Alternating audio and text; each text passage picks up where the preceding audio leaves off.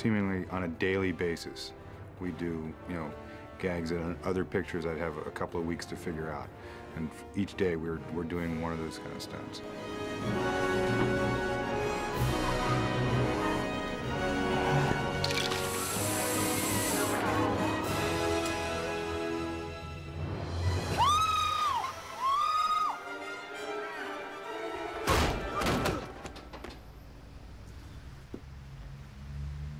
My back!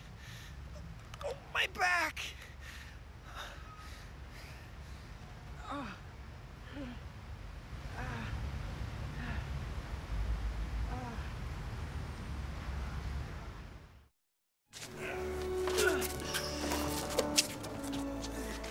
And now!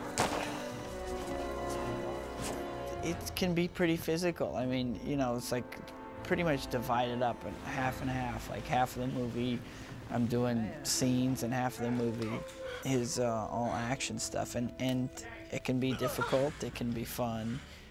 It's always fun when you go in to do something and you're not sure if you can pull it off or not, and you do it and you pull it off, and it's like something they can use in the movie, I think people might be more familiar with, traditional flying, where it's like, you're using a wire to, levitate somebody and just have them flying through empty space. And in more recent times, there's like the Hong Kong, wire fighting, which is, you see with Jackie Chan and, Jet Li and those guys who have a very specific style. My style is like more like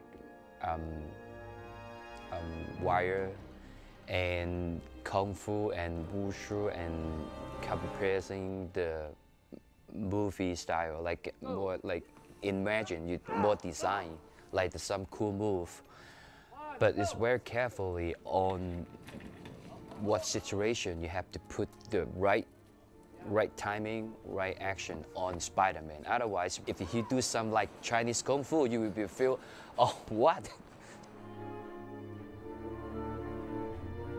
A few years ago, we started to take those kinds of techniques and use them for more traditional kind of Western stunts.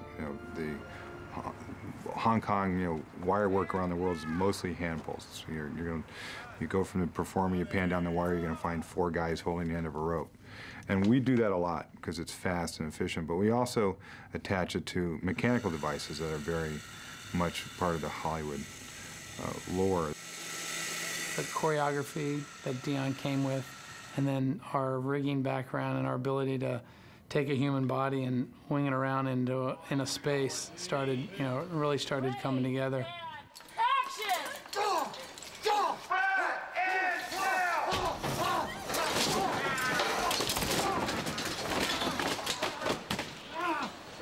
Cut, cut! We tried to develop a style that was a Spider-Man-like style, didn't want it to be kung fu, didn't want it to be gymnastics. It really had to have Spider-Man's signature on it.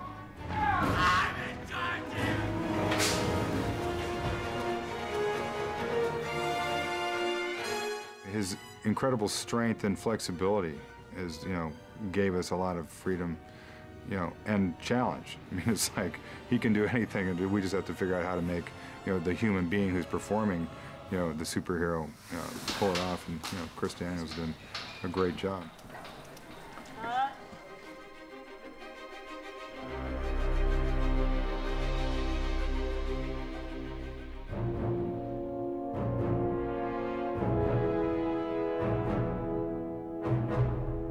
Very often in a meeting, I'll sit there and go, I don't know how to do this. I see this in my head, and I don't know how to do it because we've never done it, but it's like, this is a situation, this is a perfect time to experiment and figure out how to make this person move in this particular way, because we are looking for things that we've never seen before. Roll video!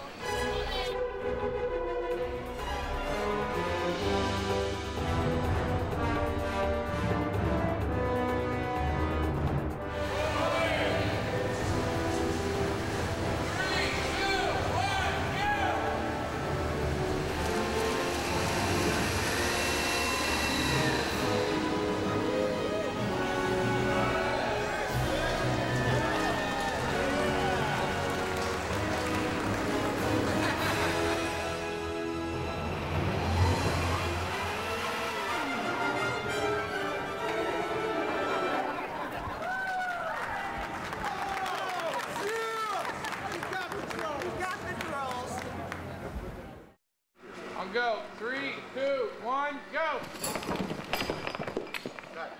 Okay, cut it now. Toby did a tremendous amount of his own stunts in this picture, as much as I would allow him to do.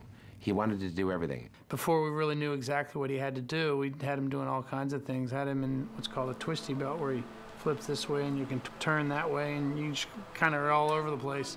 Okay. On a roll, back to 1. Yeah. Reverse all. Mike? You can put it out slower, and it doesn't have to be faster. Okay. It can be actually slower. All right. He came in and he worked with the wire team and the stunt guys, you know, every other day for hours. So for somebody with a back problem, he really stepped up. Ready, action. Yeah. I've done a lot of stunts. Yeah, mostly all. Any stunt that I can do, I do. And Rosemary Harris did a lot of stunts too. Her and I are the stunt queens.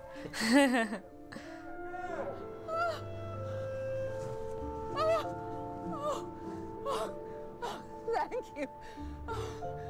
It was Alvin Sargent who said, before we ever put pen to paper of what the Spider-Man movie was going to be, just came in one day and said, Spider-Man should save Aunt May and swing with Aunt May. And actually, we called Rosemary right before we were going to start and send her the script, and we said, now you get to fly with Spider-Man. She was so excited. I played Peter Pan in an outdoor production, so I have flown before. But then the big flying people were the Kirby Flying Ballet. It was nothing like this, and not nearly so sophisticated. You know, Sam's really nervous, and, you know, I have the producers look at me and it's like, you know, remember, she's 78 years old, and we're like, yeah, I know, but she loves this stuff. And we have yet to, you know, she has excelled at everything we've had her do. My very sweet stunt double, and I feel very guilty now because I did her out of her grandchildren, saying, look, there's Granny, you know. But I saw her do it, and I said to Laura and to Sam, why not me? And they said, oh, well, we wouldn't want you to do it. I said, oh, please. So I begged them to, and they relented, and it was lovely. I loved it. Background, 3, 2, 1, go!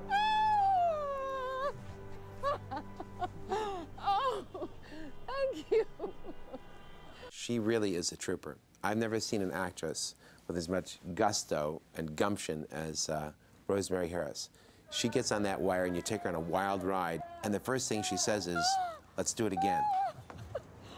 That was wonderful. Thank you.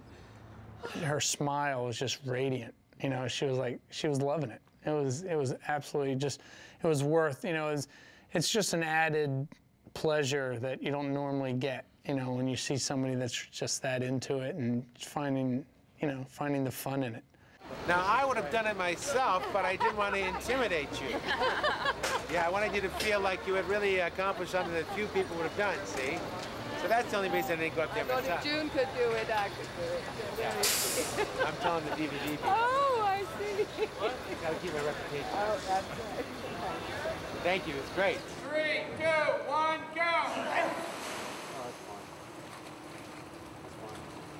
Fred, do you think it's going to be any problem to start underwater No. and on actually launch up? Really, you're not frightened to do that? No, no problem. As long as I can hear action. As long as we're not like... Yeah! I'm cagging my pants.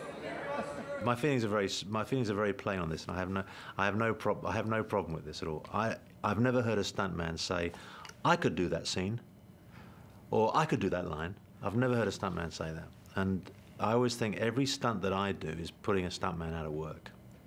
And they pay me the compliment of not doing that to me. So I try as much as I can not to do that to them. Keep it away from the ball, you just go boom, boom, boom. Like that. Excellent.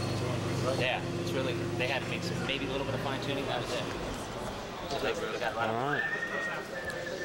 It's my whole new career for me as a stuntman. That's it. I'm not very good at stunts. You know, my idea of a stunt is getting out of bed in the morning, you know, doing up my shirt.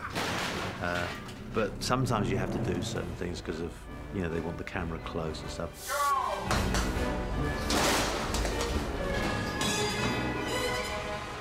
He's mine! get through us? Not very well. Is my hair on fire? He said to me the other day, "This will teach you, Dan. Don't send an actor in to do a stuntman's job." But Alfred's done a great job. But he makes no bones about it. He doesn't do stunts. And every now and then we trick him into one. We'll tell him, it's like, it's not really a stunt, Alfred.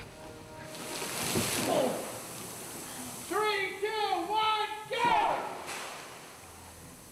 Anything I can get away with, I'll leave it to in the hands of the stunt guys, you know, because that's dangerous stuff. You know, it's that's why they have stuntmen, you know, because you know, otherwise we'd all be, you know, throwing ourselves off tall buildings. If the stunt does not go well, we'll be deprived of this sound. Like that. Okay, picture will be up. Picture's up. Clear the north wall. He means it. Not fully, no. Yeah. Okay, and false to lights, action. 3, 2, 1, go! God. And to cut. Eric. Yes, sir. Not fully.